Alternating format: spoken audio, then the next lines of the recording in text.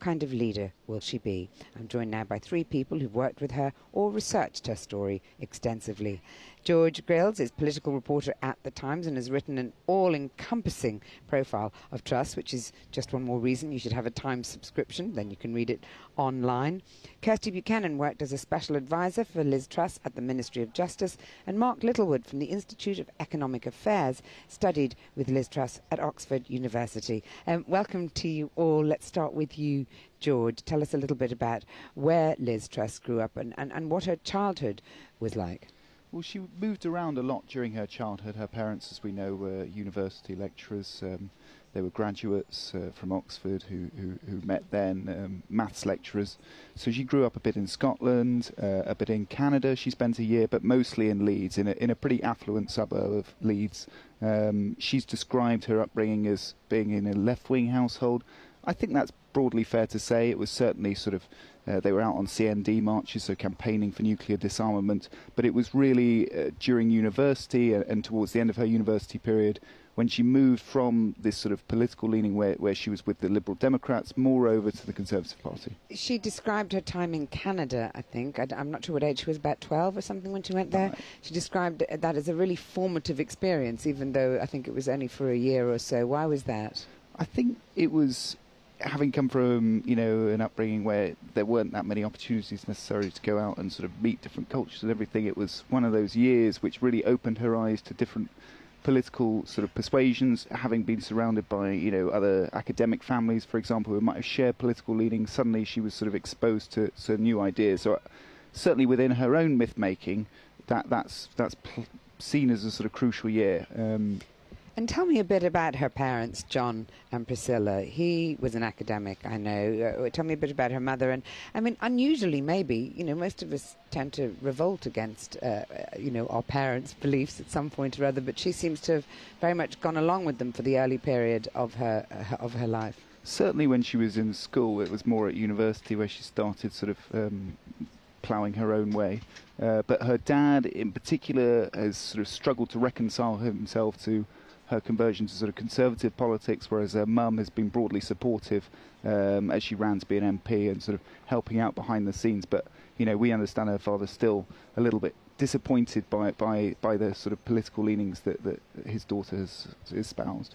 Much has been made of her similarity or attempt at similarity with Margaret Thatcher, and I know she had an early brush with Margaret Thatcher in that she played Margaret Thatcher in a school debate and got 0 votes, and it said she didn't even vote for herself. So you think that might have put her off that pursuit, but there are also stories of her attending CND marches with her family and chanting "Maggie, Maggie, out, out, out."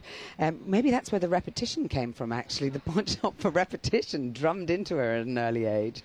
Quite possibly. I mean, the Margaret Thatcher sort of comparison is fascinating because obviously, you know, she was born in 1975, so she would have been pretty young at the time of when Margaret Thatcher was in power. But throughout her political career, she's been a bit of a lodestar. And I was speaking to one former minister who was talking about when she had just got a junior ministerial role in government. And she was being very sort of persuasive about arguments about childcare. That was her sort of big thing that she was advocating at the time. And the minister in question pointed to a picture of Margaret Thatcher behind Liz Truss and said, you know, you remind me of that woman up there on the wall. And Liz Truss turned around and apparently beamed and like a Cheshire cat.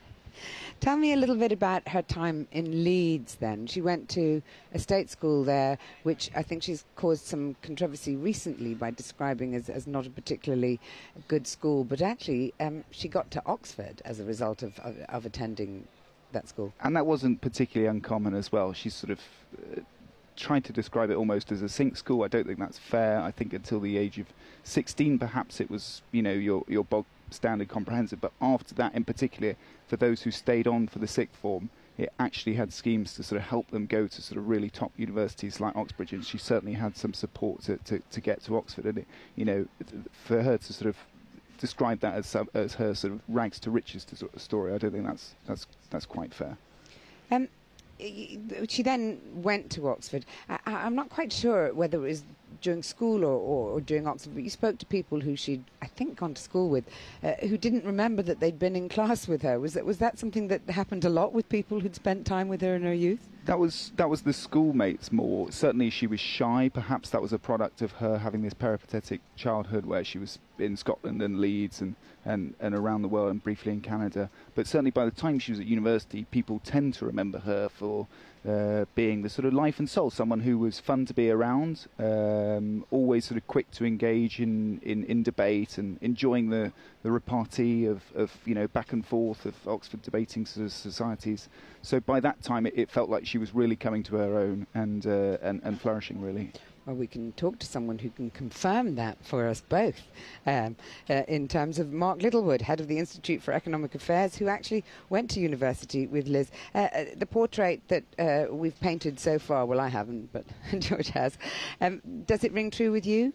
Describe the young Liz Truss. She certainly was anything but a shy, shrinking violet by the time she'd made it to Oxford University. I can't recall the exact first time I met her, and I didn't know her enormously well at Oxford. But I do recall her being a force of nature when she arrived on the scene. And even, I think, in her first year, which I think would have been 1993, you'll correct me about that, within months, she was a kind of recognised political figure in Oxford as much as you can be in the rather puerile word of student politics. But she'd be mentioned in the gossip column of the student newspaper called Charwell. And the gossip column had a tendency of always giving you a middle name in quotes. And I think she was always Liz Popular Truss, because she had a tendency to put people's noses out of joint. I was always marked second-hand car salesman Littlewood, so I'm not quite sure what that says about what I was like at university. But sort of love her or hate her, you couldn't ignore her. And my recollections of her, as I say, I can't remember the first time I saw her, is that she was opinionated, not necessarily in a bad way, but you would have no doubt at all where she stood on a particular issue or what she thought about a particular individual. And that made her unlike other Oxford Union wannabe politicians who tended to almost do the student equivalent of smiling and kissing babies and pretending to agree with everyone. Truss was not in that category at all. So you kind of thought, well, she's opinionated, but does she have the kind of personal skills to make it? Well, wow, she has, in spades. Was she admired? Feared, probably, more than admired, I think. I mean, lots of people liked her. I was very fond of her. She was great fun to have. If I was going to a dining or debating society dinner, it was a positive if Liz Truss was there, no doubt about it. She, although she might not come across as the most charismatic person, she was fantastic to have around a table debating things and was a pretty, ferocious debater in that environment. She never really got involved in the Oxford Union Debating Society, which is one of the things you would have expected future Prime Ministers to get involved in. Boris Johnson, if they're involved in politics at all. Sometimes people emerge having not been involved in politics. But she was involved in politics, but not the Oxford Union. She was much more involved in the student union side and the Liberal Democrats at the time. And yeah, she made quite an impact. So, I mean, if you'd asked me at the time, what are her chances of being Prime Minister, I would have said a long shot for sure. If you'd asked me what her chances of being Prime Minister with the enthusiastic support of Jacob Rees-Mogg, I would have said an extreme long shot, but nevertheless that long shot has transpired. Indeed, because she was a confirmed Liberal Democrat at college, wasn't she? She was, although, and I can appreciate why people think this might be special pleading on my part, as, I consider Liz Truss a friend. But I actually don't think her underlying ideology has shifted that much. Yes, OK, she's gone from Republican to constitutional monarchist, she's gone from Liberal Democrat to Conservative, but her basic attitudes were anti-big government, scepticism about the state, hated vested interests, suspicious of the establishment, passionately in favour of individual freedom, staunch supporter of open markets and a capitalist economy. That was true of Liz Truss, aged 18 or 19. Now, OK, at that point, she might have been a bit more of a rabble-rousing, pro-European Liberal Democrat. But those basic attitudes, it's not as if she sort of read a book and suddenly switched horses. I think that's been a pretty consistent philosophical approach. Changes in policy position, for sure, quite dramatic changes in policy position, which you might welcome over a period of 25 or 30 years in most people, but not much shift in sort of philosophical attitude, a really quite staggering consistency there. Do you think she'll struggle with advancing plans for more nuclear power stations after her commitment to CND? No, I think basically anything from university or prior you can kind of put in one box. I think to understand the modern Liz Truss, you've probably got to look at her parliamentary career from 2010 onwards. I think she's going to find that she's pushing water uphill a lot as Prime Minister, and nobody would envy this wicket that she's going to have to come in. I mean, you wouldn't envy the circumstances that she's inheriting this country on your worst enemy, let alone a colleague and friend. But no, I don't think. I think her past is colourful and it's interesting about her, and it does inform you about the sort of person she is, which, as I say, I think is a much more consistent personality and philosophy than a lot of people would give her credit for if they just look at which colour rosette she was wearing at any given time. But to understand what she's going to do from now, I think you probably need to understand her parliamentary career from 2010 onwards. And why do you think she's so enthusiastic about taking on the job? The person you describe at university doesn't sound like she was hungry for power, but more for change. Boundless self-confidence, for sure. She definitely had that in spades. And I think that she will slightly take the kind of cometh the hour, cometh the woman approach to this sort of crisis. She's always been a radical and a maverick. One of the things I still haven't managed to get my head around is how she has loyally served as a cabinet minister for 3 consecutive prime ministers, while simultaneously being an outspoken maverick. I mean, you usually got to pick a lane there, right? And somehow she straddled those two stools, which is quite miraculous. But I haven't seen much of her in recent weeks, but I've seen a bit of her, and everybody tells me she's incredibly calm, relaxed about the situation. I mean, how the hell that's the case is beyond me. You need to be superhuman. I mean, you'd think anyone coming into this this series of crises. So I think she will be quite calm and quite relaxed, and almost, if I suspect this will be true, I wouldn't bet the ranch on it, we're going to see an incredibly radical Prime Minister.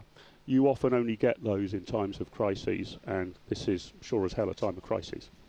What was she like as a boss and as a leader? Because we've talked about her in her sort of teens and college years, but we haven't talked about her at work. Yeah, she was incredibly hardworking. She had a great capacity for exploring. Look, fans of evidence-based policy making will be clear to know that she approaches things with her head rather than her heart. She'll look at all the data, all the methodology, explore all the potential options, and then crucially, and particularly for a Prime Minister, she can take a decision. The wheels of government come up pretty quickly if you have a leader, and I think we saw this with Boris Johnson that struggles to take clear decisions for good or for ill. So she was dispassionate. She was a woman in a hurry, and she was always a woman that was looking for solutions. But in private, when she wasn't, in front of, I think it's fair to say that communication, particularly on a big stage, isn't her strong suit. But in private, she's clever, warm, witty, and bright, and has had a political career that's perpetually suffered from the soft bigotry of low expectations. Yeah, I mean, the soft bigotry of low expectations, do you think she's also judged more harshly as a woman? I mean, when we talk about her sort of discomfort in the glare of publicity and so on, there are plenty of men whose nervous tics one could zoom in on in that situation. Well, precisely so, and Liz is not one to whine and pull the woman card at all, but you kind of know it when you see it, and it's hard to escape the conclusion that lesser men have got away with a great deal more than Liz has been able to do. And as far as I can work out, most of this seems to go back to the fact that 8 or 9 years ago she delivered a particularly bad speech, which, whilst a great gift for memes on social media, I mean, look, we've all done things in our past that make us cringe. Get over it, folks. It's not the sum total of a person. And when I worked with her, I think one of the first things I did was get journalists in to meet her on a one-to-one, because the Liz you see in private and the Liz that I think we're beginning to see as she's grown in confidence over the leadership campaign is a different beastie to the epically bad cheese speech Liz Truss of 8 or 9 years ago. I'm going to come back to you in a second, Kirsty. I just wondered if I could go back to you, Mark. Was she a feminist at college? Because Kirsty just talked there about she'd be the last person to pull the feminine, the lady card, if Yeah, there is look, such a thing. I'd love to answer that question straight, Mariella, but I'm not quite sure that I would understand what the definition of a feminist was in mid-90s Oxford. She definitely... Well, they would have never, been quite feisty and supportive of other women. Oh, well, and she was out there definitely campaigning. She was definitely feisty, and she's definitely a woman. But I'd echo what Kirsty has said. Absolutely not one iota of special pleading. Absolutely no question that she wanted a leg up in virtue of her gender. Zero, none of it at all has ever been suggested to me. And I rather agree with Kirsty. I think there probably are. They're soft, they're nebulous, they're hard to measure, but probably some bigger hurdles to overcome. I've never heard her complaining about them once, not from the age of 18, 19 onwards. Interesting. Kirsty, you say that she has a very thick skin. Do you think that's a help or can be a hindrance? We were just listening to Sarah Baxter there, talking to us from New York and talking about the kind of impression the Biden administration might have of Liz Truss. And I think it's fair to say that they might be on the fence in terms of her diplomacy and suspicious of a degree of what seemed like arrogance, was what Sarah Baxter was talking about.